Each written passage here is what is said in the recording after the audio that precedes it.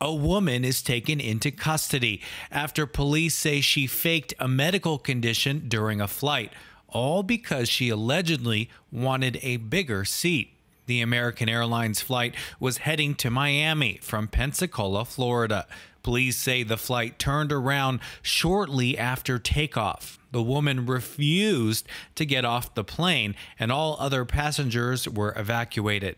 Authorities and the pilot worked together to remove her. Police say Florida law permits someone to be taken into custody who is a threat to themselves or others.